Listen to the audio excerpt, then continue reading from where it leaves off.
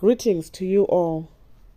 Today we are going to talk about some steps for dealing with angry people. Listen closely so you will understand the problem. Ask questions. Apologize. Stay calm and don't take their anger personally. Remain cautious. Propose an action plan and then follow through. Anger is an acid that can do more harm to the vessel in which it is stored than to anything in which it is poured. Perhaps a customer was unhappy with a poor delivery.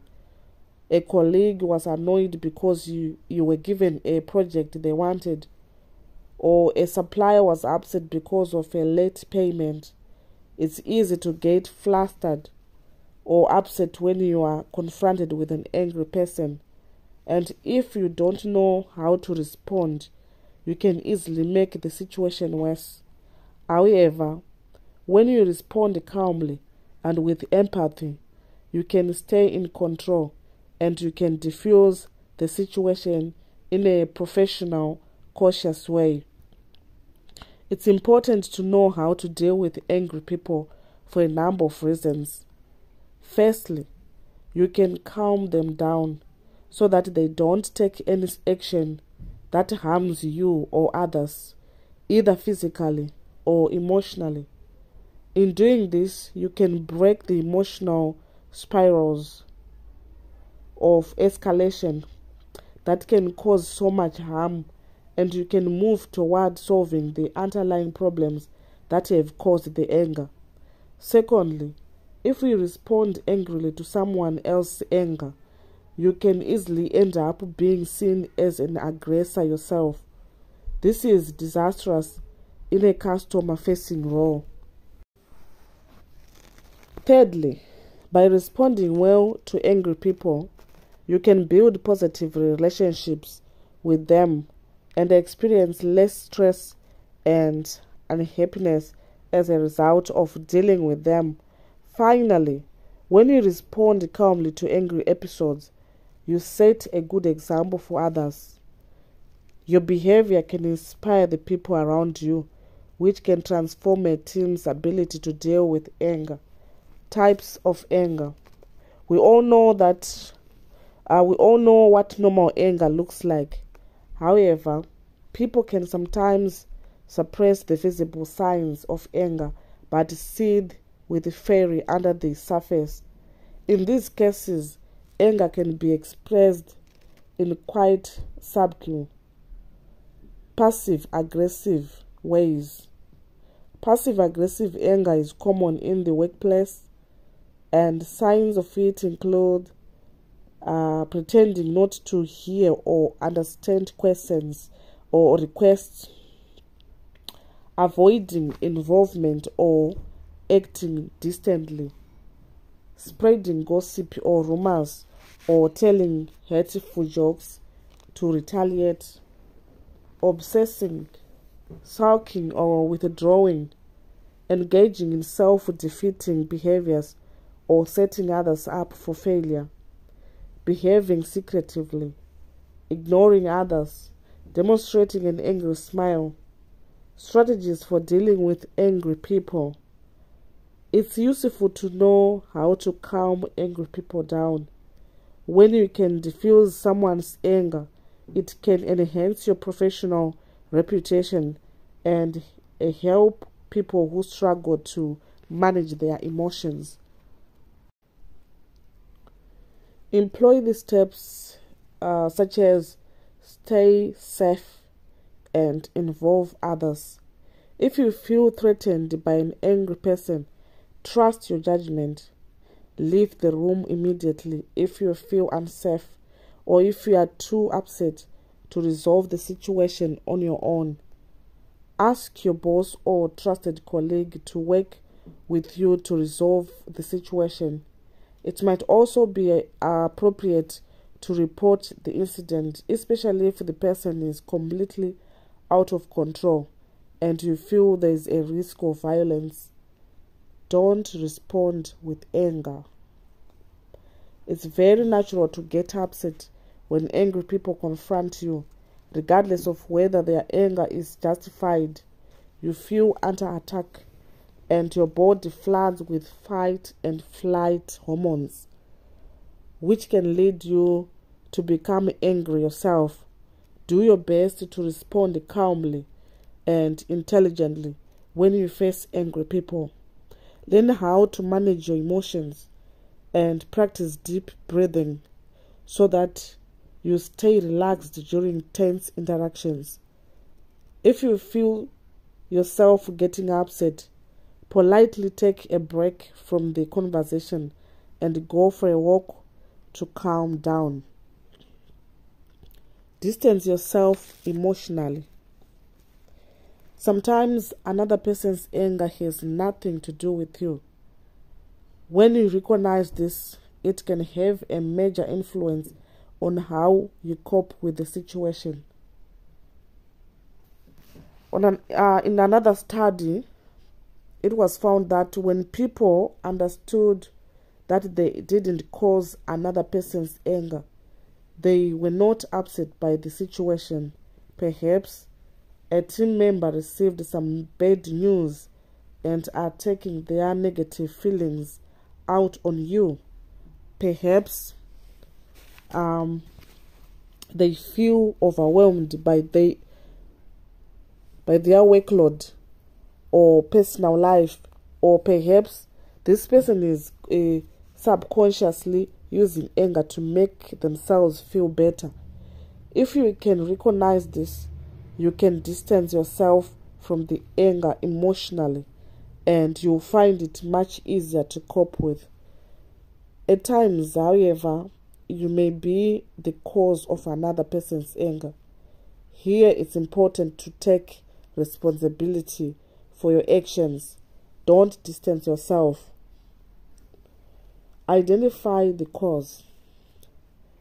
Next, you need to determine why the person you are dealing with feels angry.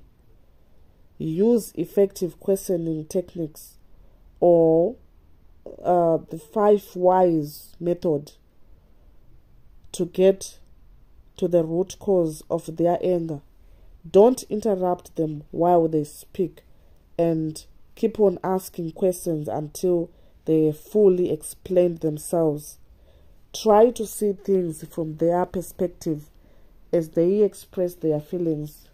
Use active listening so that you really listen to what they say.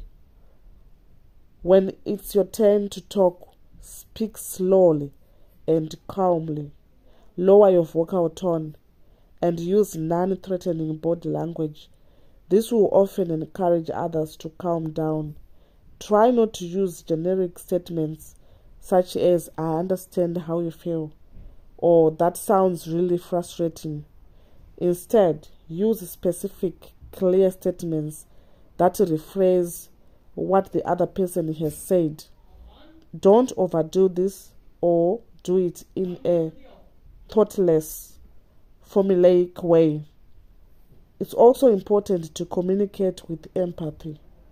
For example, if your colleague says, "I needed that report last week and you have been ignoring me," you could say, "So you feel that I neglected you when you needed information from me. Is that right?" Demonstrate an interest in resolving the situation and try not to judge the other person's behavior. This shows respect. Think about the last time you felt angry and remember how you wanted to be treated in that situation. Pursue a solution and ideally apologize.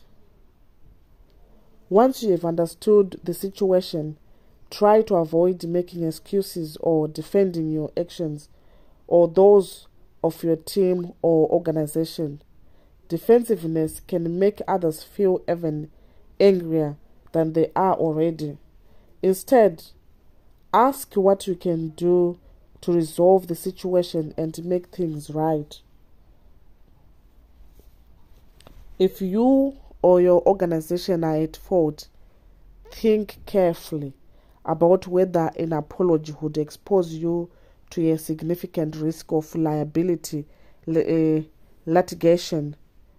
If it wouldn't, and people sometimes overemphasize this risk, then apologize appropriately.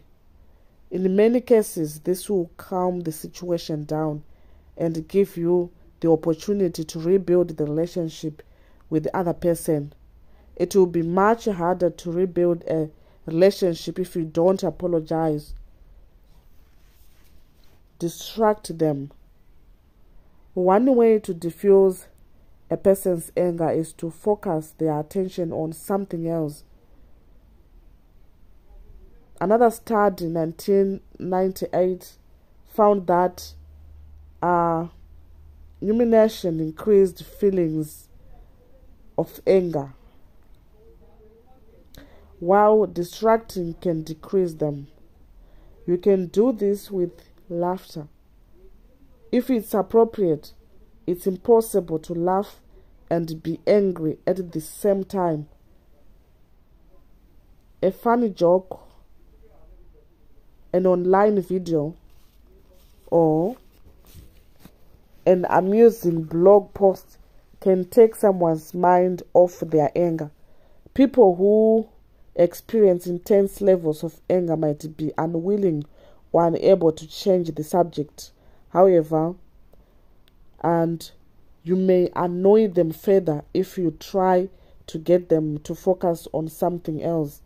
This strategy will likely work best with people who are only moderately cross. Help them control their anger. Angry outbursts from someone on your team can affect the whole group's productivity and morale. Become a coach or a mentor for those people and encourage them to learn how to control their anger. Practice diffusing anger. If you work in an emotionally demanding role, chances are that you have to deal with angry people regularly. This emotional labor can be particularly draining, especially when people are not equipped to handle these situations. Use role playing so that team members can practice dealing with angry and upset customers. They will also benefit from developing emotional intelligence, good communication skills, and assertiveness. Communicate how you feel. You may work or live with a person who frequently experiences angry outbursts. If so, once the anger has passed, it's important to communicate how this person's anger makes you feel. Try to avoid accusatory "you" statements, which can make the other person feel angry and defensive. For example, if you say you upset the rest of the team when you yell and scream during meetings to someone, they are likely to feel angry. Instead, be respectful but assertive with the other person and use "I" statements to communicate how you feel. For example, you might try, "I feel upset and frazzled when you yell and scream during meetings, and it makes it hard for the team to come up with good solutions."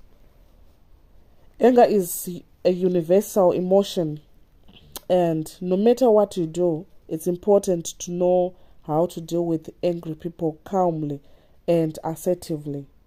Start by finding the root cause of their anger by asking open-ended questions.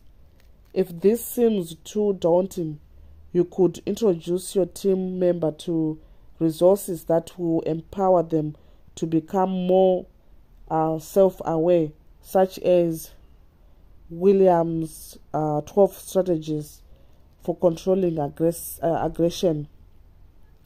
If you or your organization are at fault, apologize appropriately, but be careful of liability issues and work on finding a solution Ask them what you can do to resolve the situation. Try not to get angry yourself. Stay calm. Speak slowly and use non-threatening body language. A calm, rational response can go a long way toward calming angry people down. May God bless you.